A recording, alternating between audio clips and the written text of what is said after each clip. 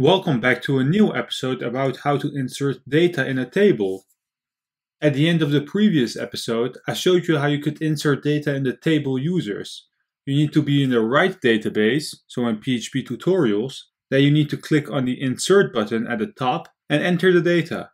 This was pretty easy, but there is another way of doing this, and that's with queries. And in this episode, I want to focus on creating our own query to insert data.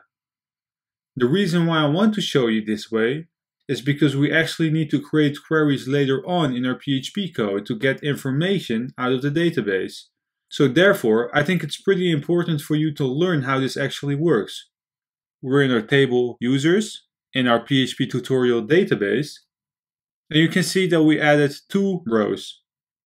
The ID will increment automatically, and the name and password is set by us. So right now, I want to click on SQL on the top of my screen. So let's click on it. And right here, we can create a query that will insert information for us. And the reason why this is actually way easier than what we did in the previous episode is that you can add more than 1 or 2 lines. So let's open a new tab. Let's write down localhost / phpMyAdmin. phpMyAdmin. Let's click on PHP tutorials and open our users table, just to get the structure of our table. So we need to insert a username and password because our ID will be automatically incremented. So let's go back to our other tab. Well, let me remove my select query right now.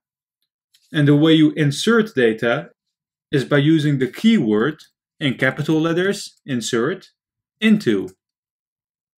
And this statement is used to insert a new row in a table. And after into, hit a space. And now we need to specify the table where we want to insert it into.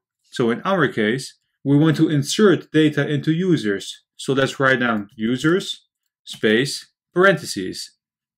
So let's go right inside of our parentheses. And right here, we need to write down the name of the first, second, third, and so on column that we have and want to insert data into. So if we go back, we have username and password. So let's write them down. Username, comma, space, password. And remember, we do not need to write down ID because ID is auto increment.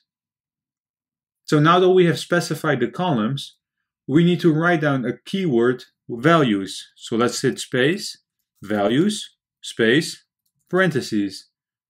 What we actually want to do right now is to add a new record inside of our database. And we have to specify the values that we want to insert into the columns. So let's go inside our parentheses. And because we have string values, we need to write down single quotes, comma, space, another set of single quotes. So let's go right inside of the first single quotes. And we need to write down a username. So let's say Dari08. And my password will be myPWD. And you also need to be aware that the value cannot be empty because, well, let me go back to my previous tab. And let's click on structure. And you can see that ID, username, and password cannot be null. So it cannot be empty. So we need to have a value. Let's go back. Now let's click on Go. And you can see that 1 row is inserted. So let's click on our table. And you can see that we have a new row with an ID of 3, a username of Dari08, and a password of myPWD. So right now, we inserted just 1 row. But we could actually insert way more. So let's click on SQL again. And let's do the same thing. So let's say insert into users, set of parentheses, values, another set of parentheses. And the first one is username, comma, password. And the value is Dari09, comma, password is 123456. So if you want to add more than 1 value, you need to copy paste the set of parentheses of the value paste a comma after the last one, hit a space, and paste it. And let's change the value to diary 10, and let's click on Go. Well, let's copy our query first because we will need it one more time. And let's click on Go. And you can see that 2 rows are inserted. Now let's click on our table, and you can see that diary 09 and diary 10 just got created. And lastly, I want to show you what will happen if there is an error message in the query. So let's click on SQL again. Let's paste our query right here. And let's remove the single quotes of the second set of values.